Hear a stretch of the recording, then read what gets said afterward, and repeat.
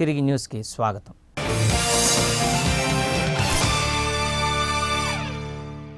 నగరపాలక సంస్థలో పింఛన్ల పంపిణీ అస్తవ్యస్తంగా ఉందని, నిజమైన లబ్ధిదారులకు న్యాయం జరగడం లేదని వైసీపీ నగర అధ్యక్షుడు సింగరాజు వెంకట్రావు ఆగ్రహాన్ని వ్యక్తం చేశారు. వైసీపీ నగర కమిటీ ఆధ్వర్యంలో పింఛన్ల పంపిణీలో అవకతవకలపై నగరపాలక కమిషనర్ సంక్రాంతి వెంకటకృష్ణకు వినతిపత్రాన్ని అందజేశారు. ఈ సందర్భంగా కమిషనర్ వెంకటకృష్ణతో పింఛన్ల పంపిణీలో నిజమైన లబ్ధిదారులకు తీవ్రమైన అన్యాయం జరుగుతుందని, పచ్చ చొక్కాలకే పింఛన్ల పంపిణీ చేస్తున్నారని ఆయన ఆరోపించారు. ఈ నేపథ్యంలో కమిషనర్ వైసీపీ శ్రేణుల మధ్య తీవ్ర స్థాయిలో వాగ్వాదం చోటు చేసుకుంది. గ్రామ సభల్లో ప్రకటించిన వారందరికీ అర్హతలను బట్టి అందరికీ పింఛన్లు మంజూరు చేస్తామని కమిషనర్ వైఎస్ఆర్ పార్టీ నాయకులకు తెలియజేశారు. ఈ సందర్భంగా మీడియాతో నగర పార్టీ అధ్యక్షుడు సింగరాజు వెంకట్రావు మాట్లాడుతూ గ్రామ సభల్లో 2500 మంది జాబితాను చదివి కేవలం 1168 మందికి మాత్రమే పింఛన్లు మంజూరు అయ్యాయని చెప్పడం దారుణమని సింగరాజు వెంకట్రావు పేర్కొన్నారు. మంజూరైన పింఛన్లు కూడా అధికార పార్టీ వారికి చెందడం విడ్డూరంగా ఉందన్నారు. నిజమైన లబ్ధిదారులకు అన్యాయం జరిగిందన్నారు. క్షేత్రస్థాయిలో ఎంపికలు నిర్వహించవలసిన అధికారులు రాజకీయ ఒత్తిళ్లకు తలగొట్టడం ఎంతవరకు సమంజసమని ప్రశ్నించారు. ఇప్పటికైనా అధికారులు స్పందించి నిజమైన లబ్ధిదారులను ఎంపిక చేయాలని డిమాండ్ చేశారు. కమిషనర్ను కలిసిన వారిలో బీసీసీఎల్ జిల్లా అధ్యక్షులు కఠారి శంకర్, ప్రచార కమిటీ విభాగం జిల్లా అధ్యక్షుడు వేమూరు బుజ్జి, నగర పార్టీ ప్రధాన కార్యదర్శి ఆవుల సురేంద్ర, జిల్లా అధికార ప్రతినిధి చిన్నపరెడ్డి అశోక్, మైనార్టీ విభాగం నగర కన్వీనర్ మీరావళి, ఎస్సీ విభాగం రాష్ట్ర నాయకులు కొమ్ము సామ్యాలు, ప్రచార విభాగం నగర కార్యదర్శి పాలుట్ల సాయికృష్ణ, స్టూడెంట్స్ విభాగం నాయకులు యశ్వంత్ వర్మ, సేవాదల్ నగర అధ్యక్షుడు వల్లెపు మురళి, మాజీ councillor Jaleel, Thotapalli Somashekar, Jwalapathi, town youth ప్రధాన కార్యదర్శి అంజిరెడ్డి, జమ్ము శ్రీకాంత్, ఎర్రభాషాలు పాల్గొన్నారు. ఎక్కడ కూడా మీ అందరికి ఇస్తాము. అంటే సార్ మళ్ళీ నేను మర్చిపోతాను సార్. నేను చెప్పేదేనండి, this is the approval of list అండి 2600. మరి మీరు చదవలేదని ఎట్లా చూస్తారండి? మీరు చదవలేదు, మీరు టాక్ లైక్ ఏ పొలిటీషియన్ అండి. అంటే వివక్ష లేకుండా మేము ఇస్తున్నాము, అశోకుని పెట్టాము అని చెప్తే ఈ లిస్ట్ తీస్తే విత్ ప్రూఫ్స్ ఇస్తానండి. నేను విత్ ప్రూఫ్స్ ఇస్తాను. ఫస్ట్ డివిజన్ అధ్యక్షుడు వచ్చేసి ఏ విధంగా ఎన్ని ఇచ్చారు, మీరు సెకండ్ డివిజన్ అధ్యక్షుడికి వచ్చి ఎన్ని ఇచ్చారు, అతను ఏ విధంగా అమ్ముకుంటున్నారు. 30 మంది ఉన్నారు సార్, 15 మందికి ఇచ్చారు. అంటే ఏ విధంగా ఇచ్చారు? ప్రయారిటీ ప్రకారం ఇచ్చారా? ఇప్పుడు ఇచ్చిన వాళ్ళలో ఈ 1160 మందిలో అర్హత లేదు చెప్పండి.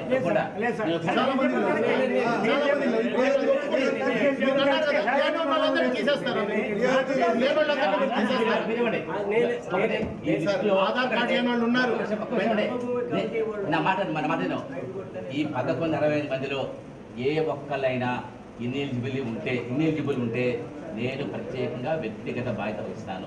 ఇప్పుడు చెప్పండి ఎందుకంటే ఇందులో నేను ఇందులో పర్సనిఫికేషన్ లేదు, నో పర్సన్. ఎందుకంటే ఆధార్ కార్డు ఉందా లేదా, రేషన్ కార్డు ఉందా లేదా, వయసు ఉందా లేదా, ఇవి 3 కంప్యూటర్లు కొట్టి తీసుకుంటుంది. అంటే మనకి ఈ మొత్తం 2600 మంది ఎలిజిబిలిటీ ఉంది. తప్పడద్దు. ఈ 1168 కూడా ఆర్డర్ ఆఫ్ ప్రయారిటీ చేశారా అంటే ఆర్డర్ ఆఫ్ ప్రయారిటీ ఇవ్వకుండా 1168 డివైడెడ్ బై 50 మంది డివిజన్ అధ్యక్షులకి ఇచ్చేసి ఎన్నైతే 20 25 వస్తాయో వాళ్ళు 3000కి 4000కి ఆర్డర్ ఆఫ్ ప్రయారిటీ ప్రకారం ఇవ్వకుండా అమ్ముకుంటూ నిజమైన లబ్ధిదారులకి పెన్షన్ ఇవ్వకుండా వాళ్ళ వ్యాపారం చేస్తున్నారంటే అతిశయోక్తి కాదు. ఇప్పుడు కమిషనర్ గారిని ఇదే విధాన్ని ప్రశ్నిస్తే కమిషనర్ గారు చెప్పడం వేసే విధానం ఏంటంటే 1168 వచ్చినాయి, మాకు మిగతా వాటి వస్తాయి, జనభూమి కమిటీ లిస్టుని ఫైనలైజ్ చేసింది అని కమిషనర్ గారు చెప్పడం మాకు చాలా హాస్యాస్పదంగా ఉంది. మేము జామచాల జనార్దన్ గారిని ఒకటి అడుగుతున్నాం, మీరు ప్రజాప్రతినిధిగా ఉండి మీరే గ్రామ సభల్లో జన్మభూమి సభల్లో 2600 శాంక్షన్ అయినాయి, మీకు ఏప్రిల్ 1 నుంచి ఇస్తాము అని మీరు చెప్పడం ఏంది? ఆ తర్వాత మీరు ఆ 2600 మిగతా వాళ్ళకి ఇవ్వకుండా 1168 ఈరోజు డివిజన్ అధ్యక్షుల చేత పంచించడం ఏంది? నిజమైన లబ్ధిదారులకి ఈ 1168 చేరినాయా? ఒకసారి మేము ప్రశ్నిస్తున్నాం వైఎస్ఆర్సీపీ తరపు నుంచి. మీరు మాతో పాటు డివిజన్లోకి రండి. గగ్గోలు పెడుతున్నారు. 75-80 సంవత్సరాల ముసలి వాళ్ళకి కూడా పెన్షన్ లేని డివిజన్లు ఉన్నాయంటే అతిశయోక్తి కాదు. ఇప్పటికైనా మీరు పచ్చసొక్కా పాలన కాకుండా పారదర్శకమైన పాలన చేయాలని చెప్పి మేము వైఎస్ఆర్సీపీ తరపున తెలియజేస్తున్నాం. ఎవరైనా కూడా ఆ పార్టీకి సంబంధించిన వాళ్ళకే పెన్షన్ ఇవ్వడానికి చూస్తారు. అంటే వైఎస్ఆర్ కాంగ్రెస్ పార్టీకి ఓటు వేసిన వాళ్ళు అర్హులకి జన్మభూమి కమిటీ ఏమన్నా వాళ్ళది సిఫార్సు చేస్తుందా? అది మేము పత్రికాముఖంగా కమిషన్ గారిని అడుగుతా ఉన్నాం. గతంలో వైఎస్ రాజశేఖర రెడ్డి గారు సీఎంగా ఉన్నప్పుడు, బాలినేని శ్రీనివాసరెడ్డి గారు ఎమ్మెల్యేగా ఉన్నప్పుడు ఎవరికి అందరికీ అర్హులైన అందరికీ పార్టీలకు అతీతంగా కులాలకు అతీతంగా ప్రతి వారు ఎవరైతే ఎలిజిబుల్ ఉన్నారో, ఎవరైతే బిలో పవర్టీ లెవెల్ ఉన్నారో, దిగువ మధ్య తరగతి వారు అర్హులైన అందరికీ పెన్షన్లు ఇవ్వడం జరిగింది. మధ్యవర్తులు లేకుండా ఇటువంటి జన్మభూమి కమిటీలను బట్టి పార్టీల వారికి ప్రియారిటీ లేకుండా ఇవ్వడం జరిగింది. మరి దాదాపు అప్పుడు వైఎస్ రాజశేఖర రెడ్డి పాలనలో బాలినేని శ్రీనివాసరెడ్డి గారు ఎమ్మెల్యేగా ఉన్నప్పుడు దాదాపు 16,000 పైచీలకు పెన్షన్లు ఇచ్చారంటే రికార్డ్స్ పరిశీలించండి. మరి ఎంత దీనిగా క్లియర్గా ఉండేదో అర్థమైంది. మరి ఇప్పుడంతా పక్షపాతంగా ఎవరైతే టీడీపీ ఫేవర్గా ఉన్న ఓటర్స్ ఉన్నారో వారికి సంబంధించిన ఎలిజిబుల్ ఉన్నా కూడా వాళ్ళకి సంబంధించిన వాళ్ళకి పెన్షన్ ఇవ్వడం దారుణం. ఇప్పటికైనా కూడా కమిషనర్ గారు అధికారిగా మీరు గవర్నమెంట్ ఈరోజు ఉంటుంది పోతుంది, ఇంకో గవర్నమెంట్ వస్తుంది, కానీ మీరు అధికారిగా న్యాయం చేయాలని చెప్పి అర్హులందరికీ పెన్షన్లు ఇవ్వాలని చెప్పి వైఎస్ఆర్ కాంగ్రెస్ పార్టీ తరఫున డిమాండ్ చేస్తున్నాం. పారదర్శకత అంటే ఆయన మనస్ఫూర్తిగా, ఆయన చిత్తశుద్ధిగా ఆయన ఆలోచించుకోవాలి. పారదర్శకత అంటే ఎలా ఉంటుంది అనేది. ఉదాహరణకు ఆయనకి 2016లో మేము అడిగాము. 2016లో పెట్టిన వాటిని మీరు వదిలేసి 2018లో జనవరి లిస్టులు కూడా మీరు ఇచ్చారు. దానికి ఏ విధంగా ఇచ్చారు, ఏ బేస్ మీద ఇచ్చారంటే లేదండి అది కూడా పారదర్శకత అంటున్నారు. పారదర్శకత అంటే అదేనా? 2016 నిరుపేదలకి ఈ విధంగా ఇబ్బంది పెట్టడం ఇది పారదర్శకతనా అని నేను కమిషనర్ గారిని అడుగుతున్నాను. అదేవిధంగా నా దగ్గర కూడా ఒక ప్రూఫ్ ఉంది. ఈ ప్రూఫ్ ఈరోజు ఇక్కడే ఆమె కూడా మహిళ కూడా ఇక్కడే ఉంది. ఎన్టీఆర్ కాలనీ 9వ డివిజన్ కోట శేషమ్మ అనే ఆమె 2016లో అప్లై చేసుకుంది. వాళ్ళ భర్త 2016 మార్చిలో చనిపోతే 2016 4వ నెలలో ఏప్రిల్లోనే ఆమె అప్లై చేసుకుంది. కానీ ఆమెకి ఇవ్వలేదు, ఇప్పటి వరకు కూడా ఇవ్వలేదు. కానీ ఆయన పారదర్శకత అంటున్నాడు. ఈ విధమైన పారదర్శకత, ఈ విధమైన ఇది చూపించడం, ఈ విధమైన వక్రబుద్ధితో పనిచేయడం కూడా సబబు కాదని చెప్పి నేను సభాముఖంగా తెలుపుతున్నాను. పెన్షన్స్కి సంబంధించి మన దగ్గర 2,600 అప్లికేషన్ పెండింగ్లో ఉన్నాయి. 2,600 గాను మొత్తం మన నియోజకవర్గానికి సంబంధించి 2,000 రావటము, 2,000లో మనకి 1,168 కేటాయింపు జరిగారు.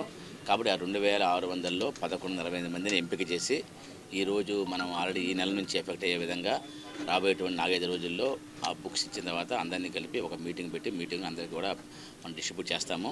లేట్ అయింది కాబట్టి ఒకటి. రెండోది మిగిలిన అందరికీ కూడా ఒక నెలలో ప్రభుత్వం ఇచ్చే అవకాశం ఉంది నోడల్ ఆఫీసర్ల ద్వారా. కాబట్టి 100% ఒక 1 నెల తేడాతో అందరికీ కూడా పెన్షన్లు ఇస్తాము. రెండోది పెన్షన్లకు సంబంధించి కూడా ఎవరు ఇచ్చినా కూడా మన దగ్గర ఉన్నటువంటి సిటిజన్ చార్టర్లో డైరెక్ట్గా నమోదు చేసుకొని వెసులుబాటు ఇచ్చాము. దాంట్లో ఎవరి పాత్ర లేకుండా ఆధార్ కార్డు, రేషన్ కార్డు, వయసు నిబంధనలు ఉంటే కనుక డైరెక్ట్గా అప్లోడ్ చేస్తారు. అప్లోడ్ చేసి అందరికీ కూడా ఇప్పటి వరకు కూడా మనం లాస్ట్ ఇయర్ జూన్ వరకు పెట్టిన అందరికీ కూడా శాచ్యురేషన్లో ఇచ్చాం. మనం ఇప్పుడు కూడా శాచ్యురేషన్ మోడ్లో వెళ్తున్నాము. ఈ రోజున 14 ఇస్తున్నాము, మిగిలిన ఇచ్చేస్తాము. కాబట్టి ప్రభుత్వం చెప్పేది ఏంటంటే అర్హత ఉన్న ప్రతి ఒక్కరికి పెన్షన్లు ఇవ్వాలి. కాదు ఇప్పుడు వచ్చిన ప్రత్యేకమైన పరిస్థితి ఏంటంటే మనకి ఇచ్చిన 2,000 కాబట్టి అందులో అర్బన్కి 1,168 వచ్చినాయి. కాబట్టి మిగిలినటువంటి ఇంకొక 1000 మిగిలిన దాదాపు ఆ 1000 కూడా మనం వచ్చే నెలలో ఇచ్చే అవకాశం ఉంది, ఇస్తారు. కాబట్టి దాని గురించి ఆందోళన పడక్కర్లేదు, అందరికీ ఇచ్చే అవకాశం ఉంది ఒకటి.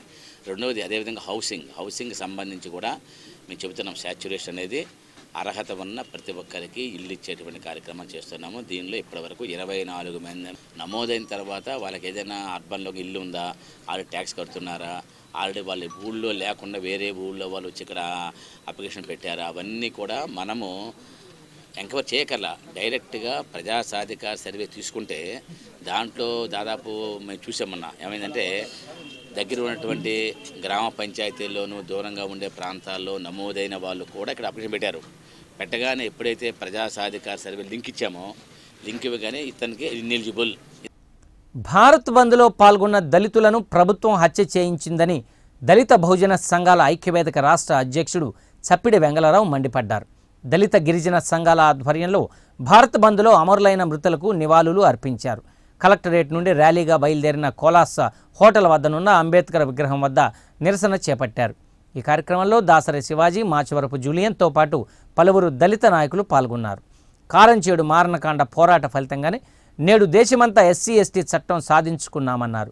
ఈ చట్టానికి తూట్లు పొడుస్తూ ప్రభుత్వం అరెస్టులను సవరిస్తూ సుప్రీంకోర్టు తీర్పు ఇవ్వటం దారుణమన్నారు. భారత బంద్లో మృతి చెందిన కుటుంబాలను ప్రభుత్వమే ఆదుకోవాలని డిమాండ్ చేశారు. మృతులకు క్షతగాత్రులకు ఎక్స్గ్రేషియా, ప్రభుత్వ ఉద్యోగం ప్రకటించాలని డిమాండ్ చేశారు. నిన్న భారత బంద్లో పాల్గొన్న దళిత సంఘాలకు చెందినటువంటి యువకులపైన పోలీసులు కాల్పులు జరిపి వారిని హత్య చేయటం మేము తీవ్రంగా ఖండిస్తూ ఉన్నాము. కేంద్ర రాష్ట్ర ప్రభుత్వాలని మేము డిమాండ్ చేస్తూ ఉన్నాము. చనిపోయినటువంటి కుటుంబాలకే కాకుండా క్షతగాత్రులైన కుటుంబాలకు కూడా ఉద్యోగం ఇవ్వాలని, చనిపోయిన కుటుంబాలకు ఎక్స్గ్రేషన్ ప్రకటించాలని మీ సందర్భంగా డిమాండ్ చేస్తూ ఉన్నాము. ఏదైతే 1950 రాజ్యాంగంలో డాక్టర్ బాబాసాహెబ్ అంబేద్కర్ ఆర్టికల్ 17న కుల నిర్మూలన అంటరానితనాన్ని ఆయన కొనసాగింపుగా 1989 యాక్టు తీసుకురావడం జరిగింది. కారం చేయుడు మారణకాండ ద్వారా దళితోద్యమం చేసినటువంటి ఆందోళన మేరకు 89 యాక్ట్ వచ్చింది. ప్రకాశం జిల్లా నేతృత్వంలోనే భారతదేశ వ్యాప్తంగా ఆందోళన చేపట్టి యాక్ట్ని సాధన జరిగింది. ఈ యాక్ట్ని పకడ్బందీగా అమలు చేసుకునేందుకు ప్రకాశం జిల్లా నుంచే ఉద్యమాన్ని తీవ్రతరం చేసి దేశవ్యాప్తంగా ఈ ఉద్యమాన్ని చేస్తామని మేము తెలియజేస్తూ ఉన్నాము. ఇన్ఫ్లుయెన్స్ చేసి ఈరోజు మనుధర్మవాదులంతా కూడా అట్రాసిటీ యాక్ట్ను నిర్వీర్యం చేయాలని చూస్తున్నారు. ఆ నిర్వీర్యం చేస్తున్న భాగంలో దానికి భారత్ బంధు పిలిపేయడం జరిగింది. ఆ భారత బంధువులో మరి 10 మంది దళిత గిరిజనులు మృతి చెందారు. మరి ఎంతోమంది కూడా గాయాల పాలై హాస్పిటల్లో ఉన్నారు. మరి వీటన్నిటికి కూడా ప్రభుత్వమే బాధ్యత వహించి మరి చనిపోయినటువంటి వాళ్ళకి రక్షణ ప్రకటించాలని, వాళ్ళ కుటుంబాల్లో ఉద్యోగం ఇవ్వాలని, మరి హాస్పిటల్లో వాళ్ళందరూ కూడా ట్రీట్మెంట్ ఇవ్వాల్సిన ఆవశ్యకత ప్రభుత్వంపై ఉందని చెప్పి కూడా ఈ సందర్భంగా మేము తెలియజేస్తూ, దీని ప్రభుత్వం సరైనటువంటి అవగాహనతో మరి ఇప్పటికైనా చర్య తీసుకోకపోతే భవిష్యత్తులో ఈ మోడీ ప్రభుత్వానికి కానీ దాన్ని సపోర్ట్ చేస్తున్న తెలుగుదేశం ప్రభుత్వానికి కానీ మనుగడ ఉండదని ఈ సందర్భంగా దళిత సభ హెచ్చరిస్తూ ఉంది. అత్యున్నత న్యాయస్థానమైనటువంటి సుప్రీంకోర్టు దళితులకి వజ్రయుధమైనటువంటి ఎస్సీ ఎస్టీ అట్రాసిటీ కేసు నిర్వీర్యం చేయడం దుర్మార్గమైన విషయం. ఈ రోజున doctor Babasaheb Ambedkar SC 1989లో SR సంఘటించినటువంటి దళిత కారంచేడులో మాదిగల మీద జరిగినటువంటి పూచకోత కానీ, అలాగే చుండూరు, వేంపంట, నీరుకొండ, పదిరికొప్పం దాకా దళితుల మీద, ఎస్సీ ఎస్టీ గిరిజనుల మీద అగ్రకుల భూస్వాములు మానభంగం చేసి దాడులు చేసి సాంఘిక బహిష్కరణ చేస్తే ఆ రోజున 1989లో దళితులకి ఎస్సీ ఎస్టీ అట్రాసిటీ కేసు మీద ఇవ్వడం జరిగింది. అలాంటి అట్రాసిటీ కేసుని ఈరోజు దళితులకి అంబేద్కర్ ఆస్తులు ఇవ్వకపోయినా అలాగే యాక్ట్ని ఇచ్చాడు. ఆ యొక్క యాక్ట్ని మా కోసం కాపాడుకోసం, మా మహిళల కోసం, మా సోదరుల కోసం, మా జాతి కోసం కాపాడుకునే ఈ యొక్క యాక్ట్ని నిర్వీర్యం చేయడంలో సుప్రీంకోర్టుని తీర్పుని నిరసిస్తూ నిన్న జరిగినటువంటి భారత బంధులు మధ్యప్రదేశ్లో ఈ యొక్క భారత బంధులు శాంతియుతంగా చేస్తున్నటువంటి దళితుల మీద పోలీసులు లాఠీచార్జ్ చేసి కాల్పులు జరపడం జరిగింది. రైతులు సాగు చేసే పైర్లకు సంబంధించి నూతన వంగడాలను వచ్చే ఏడాది నుండి అందుబాటులోకి తీసుకురానున్నట్లు ఆచార్య ఎన్జీ రంగా వ్యవసాయ విశ్వవిద్యాలయ పరిశోధనా సంచాలకుడు డాక్టర్ ఎన్వి నాయుడు తెలిపారు. రంగా విశ్వవిద్యాలయం వ్యవసాయ పరిశోధన విస్తరణ సలహా మండలి సమావేశం ఒంగోలులోని రంగా భవన్లో జరిగింది. ఈ సందర్భంగా ఆయన మాట్లాడుతూ కందిలో వైరస్ను తట్టుకునేందుకు LRG 158187 రకాలను ప్రవేశపెట్టనున్నట్లు తెలిపారు. ఎక్కువ మంది రైతులు BPT 5204 వెరైటీని వాడుతున్నారని, దీనిలో అగ్గి తెగులు, దోమ విస్తృతంగా వ్యాపిస్తున్నాయని, వీటిని తట్టుకునేందుకు BPT 2595 వెరైటీని సాగు చేయాలని సూచించారు. మినుములో పల్లాకు తెగులు తట్టుకునేందుకు కొత్త వంగడాలను శాస్త్రవేత్తలు రూపొందించారని, వీటిని వచ్చే ఏడాది విడుదల చేయనున్నట్లు పేర్కొన్నారు. ఈ కార్యక్రమంలో విశ్వవిద్యాలయ విస్తరణ సంచాలకుడు పి రత్నప్రసాద్, 3 జిల్లాల వ్యవసాయ సంచాలకులు టి మోహన్ రావు, ఎన్ శివకుమారి, జె మురళీకృష్ణ, శాస్త్రవేత్తలు, ADLతో పాటు వ్యవసాయ అధికారులు పాల్గొన్నారు.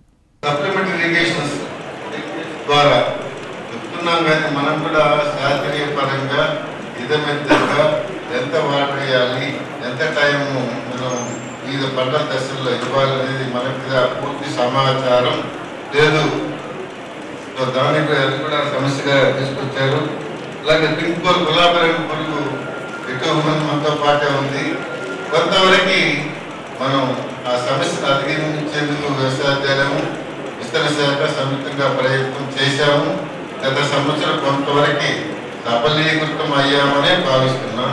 కానీ ఆ సమస్య ఎక్కువ ఉంది కాబట్టి దానికి తట్టుకునే కొత్తగా ఈ బయోటెక్నాలజీ ద్వారా కానీ ఇతర మార్గాల ద్వారా కానీ తట్టుకునే రకాలు కొన్ని ప్రయత్నిస్తామని తెలియజేసుకుంటూ, ఇప్పుడు కృష్ణా జిల్లాకు సంబంధించి జేడీ గారు ప్రెజెంటేషన్ చేసిన విషయాలు దృష్టిలో పెట్టుకుని రైతులకు కానీ ఇతర వ్యవసాయ అధికారులకు కానీ సమస్యలు ఏమైనా ఉంటే చెప్పాలి. ప్రధాన శాస్త్రవేత్తలు ఈ 3 జిల్లాలకు కలిపి ఒకేసారి సమాధానం చెప్తారు. లోక కళ్యాణార్థం చీమకుర్తిలో ఈ నెల 7వ తేదీ నుండి 11వ తేదీ వరకు సహస్ర చండీ సహిత అతిరుద్ర యాగాన్ని నిర్వహిస్తున్నట్లు రాష్ట్ర అటవీ మరియు పర్యావరణ శాఖ మంత్రి సిద్ధా రాఘవరావు విలేకరుల సమావేశంలో తెలియజేశారు. విశాఖ శారదా పీఠాధిపతి స్వామి స్వరూపానందేంద్ర సరస్వతి ఆధ్వర్యంలో దాదాపు 350 వేద పండితుల చేత ఈ మహాయాగం నిర్వహిస్తున్నట్లు తెలిపారు. ముఖ్యంగా లోక కళ్యాణార్థం సహస్ర చండీ సహిత అతిరుద్ర మహాయాగ మహోత్సవ కార్యక్రమాన్ని చీమకుర్తి హరిహర క్షేత్ర ప్రాంగణంలో 7వ తారీఖు నుంచి 11వ తారీఖు వరకు 11వ తారీఖు ఉదయం 11:28 మహాపూర్ణావతి కార్యక్రమం ఏర్పాటు చేయడం జరిగింది.